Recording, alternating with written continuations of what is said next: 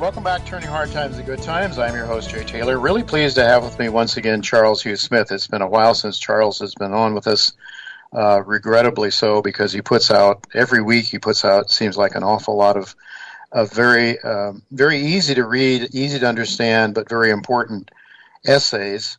And you can pick those things up on his site. It's if I have it here.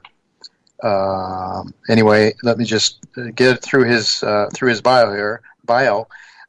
He is the author and proprietor, okay, here we go, of twominds.com. That's where you can go. He started publishing it in 2005, so, and he's the author of numerous books, including the latest that was just out last month, Global Crisis National Renewal, a Revolutionary Grand Strategy for the United States. And I hope that we can talk to him a little bit about, or he can talk to us a little bit about that book, because I think I do have a copy of it, but just got it and haven't had the time to look at it as thoroughly as I would have liked to. So I'm hoping he can give me a bit of a teaser to stimulate me to spend some quality time in the book. Thank you for joining us again, Charles. Well, Jay, it's always my pleasure, and I know that your readers and listeners are always attuned to understanding the fundamentals beneath the noise and the surface. Mm-hmm. That's what we try to do, of course, and I know that you do that as well as anybody. So we'd like to have sort of one of your more recent, I think this is November 29th, Why Inflation is a Runaway Freight Train.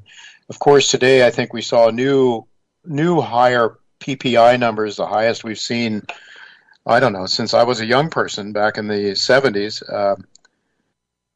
First of all, I'd like to ask, how do you define inflation? Because I know there seems to be different definitions of it. Most people think of inflation as simply the CPI, which is, as you point out very well in your essay, not very well understood. And of course, I think probably government can play games with how they do the numbers and so forth. But the Austrian School of Economics, they defined it simply, inflation simply as the money creation. And, the more money you print, the higher your inflation is. And they maintain that we've had a massive amount of inflation over the last number of decades in the financial markets, with stocks and bonds, going to levels that seem to be completely detached from reality these days.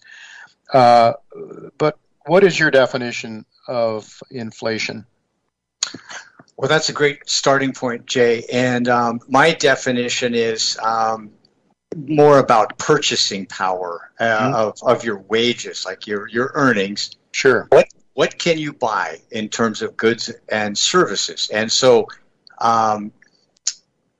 if you're buying, if the cost of what you're buying has gone up, but you're getting the same quality and quantity or less, that's inflation. And of course, that's what we see. And we see it in so-called shrinkflation, right? Where the package of cornflakes is now like 5 ounces less, or the candy bar is now a half ounce less. And yet the cost is the same. So we're getting less for our money. And of course, you and I, being old enough to remember how this works in the 70s, is your wages never seem to keep up. And that's the danger with inflation, is inflation can run away from you. And so you get a 5% raise and you think, well, I'm doing okay. But if inflation's at 10%, you're still losing ground. And I think that's where we are now. Where everybody's losing ground except those people who are riding these asset bubbles you mentioned.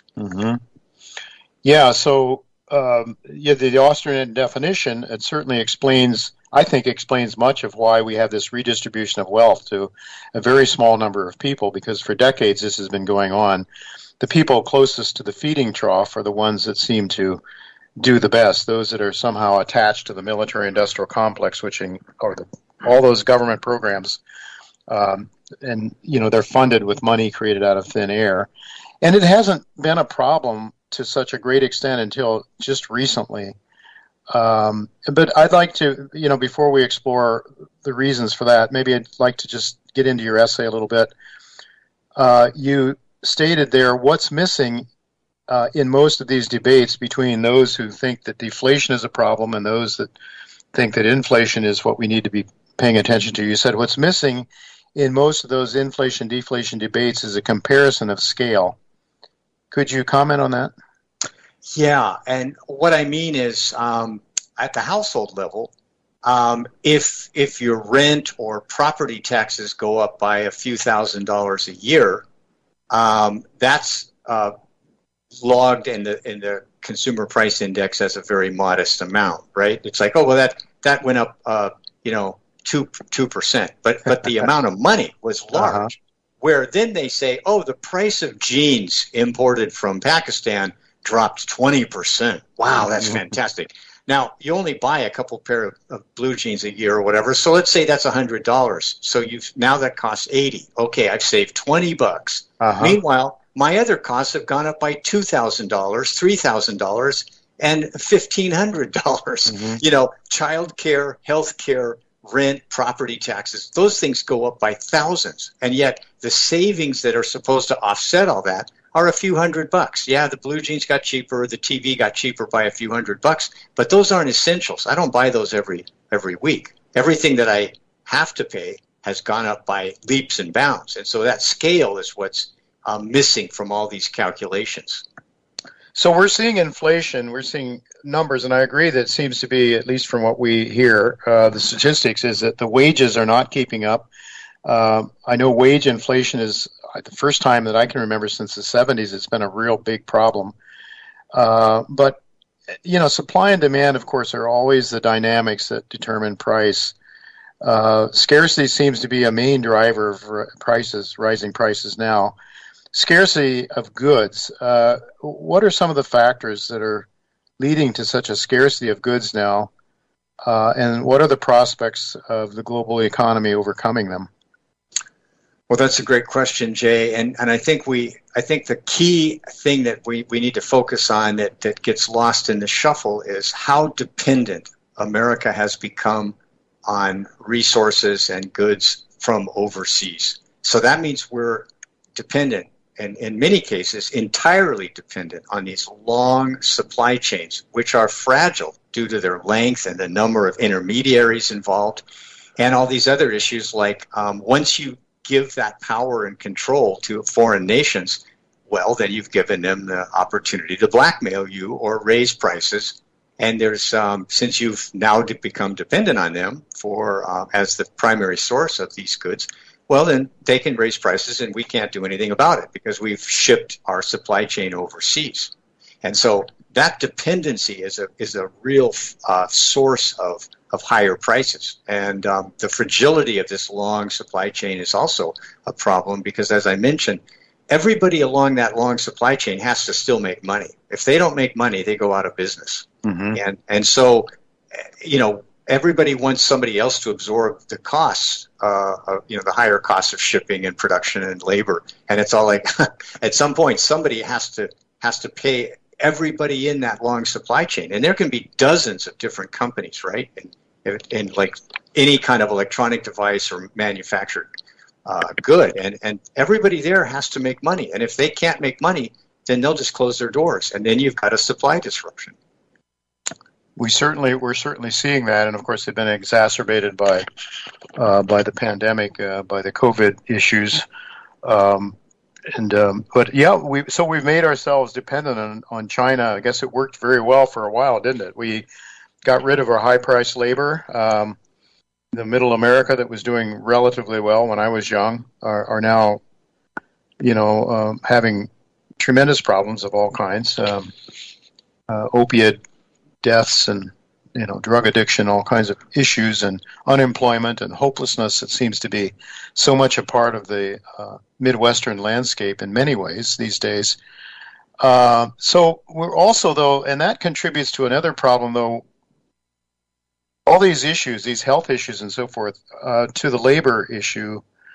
In your November 29th article, you talked about the scarcity of labor that is pushing labor inflation higher. And you noted at least 5 factors that you believe suggest that rising labor costs are here to stay at least for a while. Could you talk about those? Yeah, and this is such a fascinating topic, Jay, because those of us who've been around a few decades, we remember when labor had more power, and you can kind of talk about the balance of power between labor and capital, right? The owners of capital and the people who have to work for a living. And I think that there's a lot of academic studies out there, like I've posted one from the Rand Corporation, that it's clear that capital had the upper hand for the last 45 years. The end of sound money, right, 1971, and high inflation, the first oil shock, all those things occurred in the early 70s. And all the power kind of went to capital. And so all the gains of productivity in our society, most of those gains went to the owners of capital. And of course, if you as you say, you create money and debt out of thin air, that benefits those who already have the capital too. So wages have really not kept up. They've stagnated since the mid 70s. And so now we're starting to see that the scarcity of labor is generating a little change in that power structure. And the reason why is if you can't find the people to do the work, you've got to pay them more money. And as I said, this is pricing on the margin, meaning that if you've been paying your employees $8.50 an hour, and the only way that you can retain them is to pay $12 an hour, you can't just pay that higher wage to the first two new hires. You got to pay it to the other 100 because they're going to find out real quick. And so then you get so-called wage price, a spiral. But I think that this is what's missing from most people looking at this is wages have been suppressed for decades. And so playing catch up is kind of like what's happening, but it's surprising everybody because everyone was used to people just accepting wages that weren't really a living wage. And just real quickly, this is the problem with social mobility. When you and I started out, we could earn a kind of low wage and still look forward to eventually being able to buy a small house somewhere. Well, that's no longer possible. So this whole dilution of money and favoring the wealthy and those closest to the central bank money spigot, this has created huge inequality. And people are starting to awaken to this and saying, well, I need more money just to be able to pay these higher costs. So that's an element. And another one is the health issue you talk about. Now, we can talk about the effects of long COVID. We don't know what they are, but we do know statistically the number of people who are disabled or claiming disability has soared, from a couple percent of the population to I think it's 9% or something of the working population is no longer in the workforce. And so, and baby boomers are retiring. A lot of them woke up in COVID and said, why am I working? I'll just go ahead and retire. So there's a lot of different elements to why there's a scarcity of labor. And one last element is people have decided, I think I'm going to favor my family instead of my job. Yeah, I mean, that's a cost as well. When parents are not spending quality time with their children and with each other, it has results that aren't positive as well a lot of times. So, I guess balancing it out, and if you're working extremely hard and going nowhere, you don't see the hope of your hard labor gaining anything materially, then sometimes it might be beneficiary in many ways to sort of settle down and pay some quality time with your loved ones for sure. So I guess those are decisions that people are making. But it seems to me that what we just did as a country, though, was we took advantage, or at least capital took advantage of low wages overseas. We got rid of the higher paying jobs. We broke the back of the union, essentially, the unions that were so powerful in the 60s and 70s. And then I've always believed that owning the world's reserve currency also required us to make sure that we were running deficits, trade deficits all the time. So that way there was enough money to flow around the globe that we could have the world's reserve currency and the and the liquidity and the depth that is required of the world's reserve currency. But all right, so these are things, though. So we have a shortage of labor, we have a shortage of goods, and yet we keep printing money. The Fed keeps printing money. I guess. What what do you think the prospects are of allowing interest rates to return to whatever the market rates, what the markets would require?